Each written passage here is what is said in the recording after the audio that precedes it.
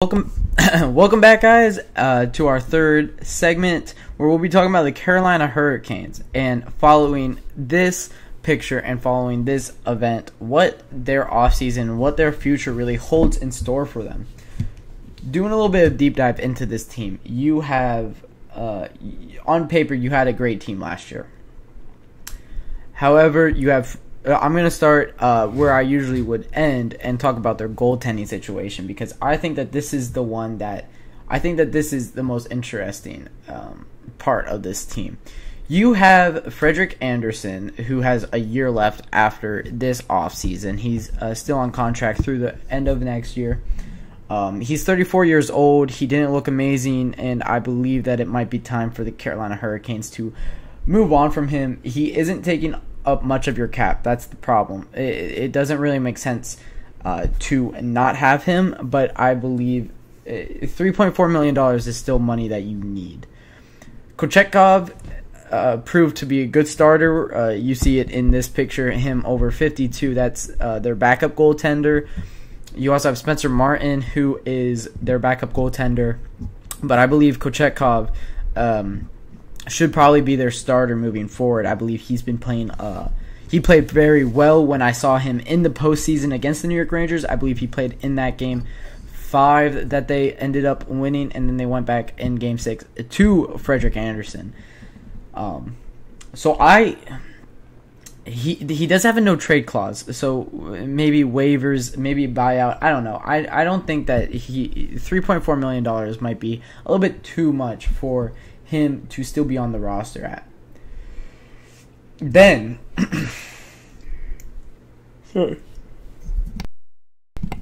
then for the Carolina Hurricanes, you have fantastic defensemen who need new contracts.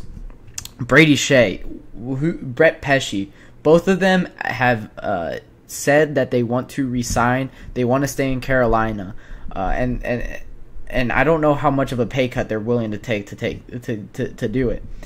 You have a UFA in Anthony DeAngelo, who looks like that's just going to be a walk. It looks like Tony DeAngelo is heading to the free agency market.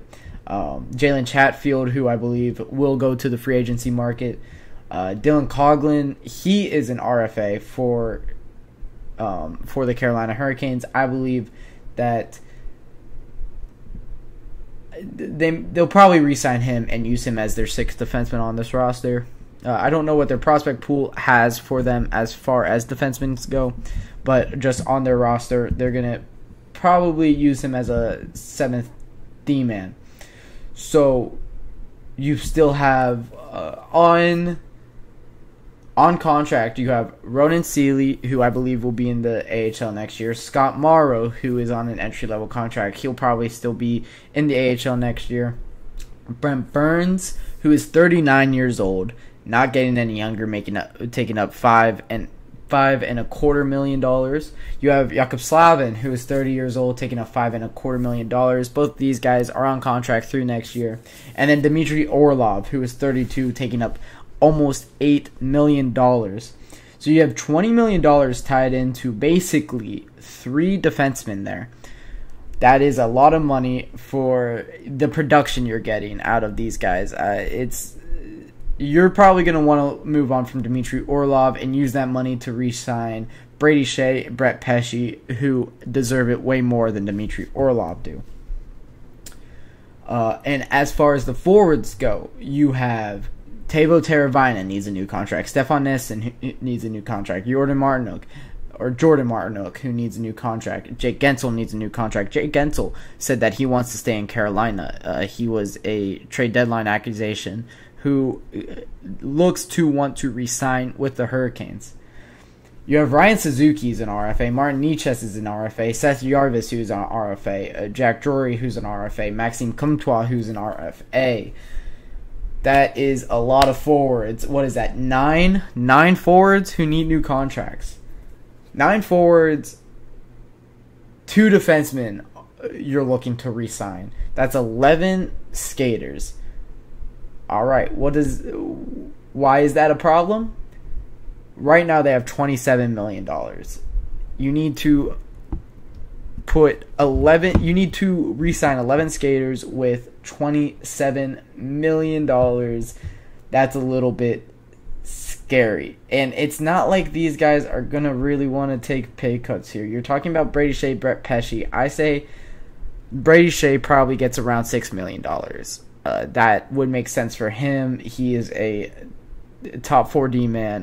That's about where I would have him. $6 million for Brady Shea. Brett Pesce is probably around that $5 million, maybe $4 million mark. 29 years old, proven playoff producer. So you're going to want to re-sign those two guys because they are committed to this team and they are good players and they're defensemen that you need. So you have, what is that, about $10 million, we'll call it, going on the cheap side here. $10 million, $19 million left, right? Teuvo Teravainen, Stefan Essen, Jordan Martinook, and Jake Ensel. Those are your UFA forwards. Those are 4 UFA forwards. Who do you want to re-sign? Who are you willing to let walk? Well, Jordan Martinook is an assistant captain. I wouldn't let an assistant captain go. And I think that the Carolina Hurricanes share that sentiment. So what does that look like for Jordan Martinook? I don't know what contract he was on before. Actually, I'm going to see if I could figure that out here. Jordan Martinook was on, let's see here. Before this, he was on a $1.8 million contract. Okay. I think that you'll get him for around the same amount there. Let's say $2 million because he'll want a little bit more. He's $31. He'll want a little bit more here. So $2 million for Jordan Martinook. Teuvo Teravainen. Now, this is the one that's very scary. He was on upwards. Yep. He was on a $5.5 million contract. For Teuvo Teravainen, he's only gotten better, and he's 29 years old. In his prime, he was on a $5.5 million contract. I would say he's looking for about $7 million. So you got $2 million Jordan Martinook, $7 million Teuvo Teravainen. That's $9 million. Stefan Essen, he's probably around $2 million as well. You're at 11 now. Jake Gensel, that's the one that's very, very interesting. In Pittsburgh, Jake Gensel was making $6 million over the last 5 years. I don't know what he'll want to do. That's the one that's very interesting to me. You have, before Jake Gensel, you have $21 million probably gone because you do want to keep these guys. You want to keep Jordan Martinook, Stefan Essen, Teuvo Teravainen, Brett Pesce, and Brady Shea. Those 5 guys are kind of cores of this team, and they are proven to be good. And they aren't the reason you're losing games. So you're looking at about $21 million in those 5 guys, I would say. That leaves you with $6.5 million for $6.5 million for Jake Gensel, Ryan Suzuki, Martin Necas, Seth Jarvis, Jack Drury, and Maxime Comtois. 6 guys, $7.5 million. Jake Gensel is gonna want probably around 5 is my guess. I think he'll take the pay cut. That's $1 million off of his last last contract. I think that makes a little bit of sense. That'll put him right around that Jesperi Kotkaniemi contract that they have, who's at 4.8. You have Andrei Svechnikov at 7.75. And I think that's where he's going to belong, really, right underneath those guys. So for the Carolina Hurricanes, you're looking at Jake Gensel, probably $6 million, and you might be okay with that. Now you have $0, though. So $5, $1 million. That's enough to sign 1 RFA. You're going to put that in Seth Jarvis. We'll see if he goes for that cheap. He proved in these playoffs that he is ready to take a step. He might just sign a 1x1, though. 1x1, he'll still be an RFA next year. And he'll still be an RFA next year. He's been amazing for the Carolina Hurricanes, and they'll have, you'll get Brent Burns off your books, who's going to absolutely retire at the end of next year if he does play through another season. Jacob Slavin, who is not going to be, or is going to be a UFA next year, he'll either take a pay cut or he'll leave for the Carolina Hurricanes. So 1x1 for Seth Jarvis makes sense for me, or even just keeping him on a two-way contract if he is willing, keeping that free of the cap. You'll be able to pay probably a Ryan Suzuki that other two-way contract. So now you have a 25-year-old Martin Necas, a 25-year-old Maxime Comtois, and a 24-year-old Jack Drury to re-sign, and I'm really looking at Dmitry Orlov. It's probably the odd man out here. If you can sell that, or if you can trade away that $7.750 million contract for this 32-year-old defenseman, it's only one more year, so any contender with money should be able to take that on. We're looking at maybe a Vancouver Canucks here. We're looking at maybe a I don't know who has a lot of cap space off the top of my head. That is contending, maybe a Devils, maybe a Senators, someone like that who thinks that could put them over the edge. I think that Dmitry Orlov cannot be on this team if they want to keep all of these players. And of course, they do want to still get better here. They only are a second round team, so they're only a second round team with not adding anybody. So they're going to want to add somebody.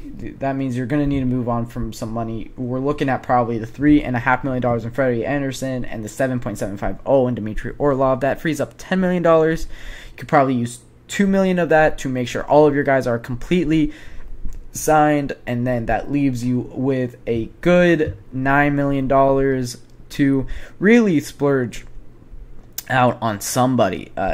You have all of your picks for the next, or you have all your picks in this draft. You have your first and second in next year's, and first and second in 2026.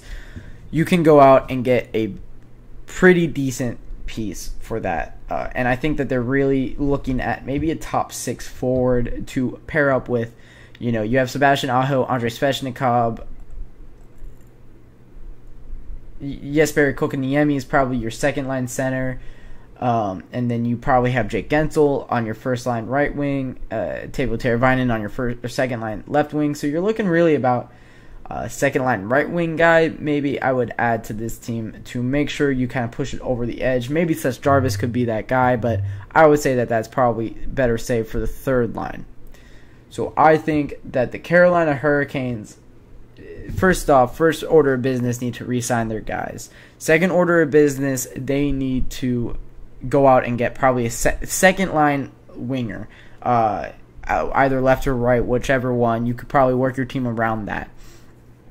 Third off, you don't need the picks that you have. I would say use those to either help you get the second line right winger, or to get better depth defensemen. If you do want to move on to Dmitry Orlov, you'll be able to have Jakub Slavin, Brady Shea, Brett Pesce be your cornerstones of your D, and then have Brett Burns, and then a couple more bottom 2 defensemen who can really carry this team. The Carolina Hurricanes are not in that scary of a position. They don't need to sell their entire team, but this is a very pivotal offseason for this team, for this squad, if they really do. I mean, they've had Stanley Cup hopes for a very long time. They do re-sign their head coach, Rod Brindamore, who brings that championship caliber team to Carolina. So I'm going to be very interested to see what they do in the offseason, and that will be definitely one that I follow along very closely for you guys. So with that being said, we're going to get into our 4th segment after I take my 3rd break of the night, where we'll be talking about Alexander Barkov and him winning the Selke. Thank you.